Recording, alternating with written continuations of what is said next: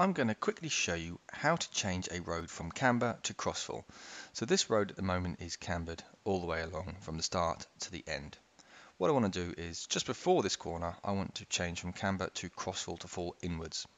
We do that using the vertical channel tools.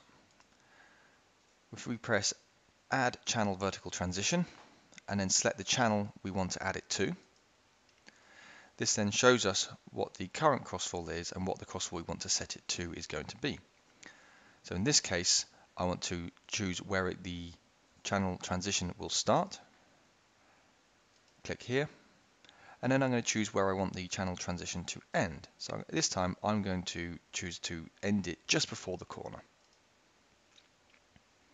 And then I can choose what the gradient is going to be. So in this case, I'm going to put it to 1 in -40. So that it is then crossfalled all the way across from the right hand side to the left hand side.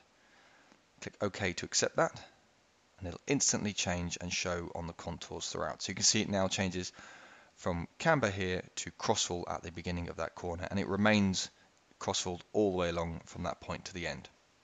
If we want to change from crossfall back to camber, we do the exact same thing. We add another channel transition, select the channel we want to add it to, choose where we want the transition to start, choose where we want the transition to end, and change the grade back to 1 in 40 or to another gradient of your choice. Click OK to accept those values and instantly it changes.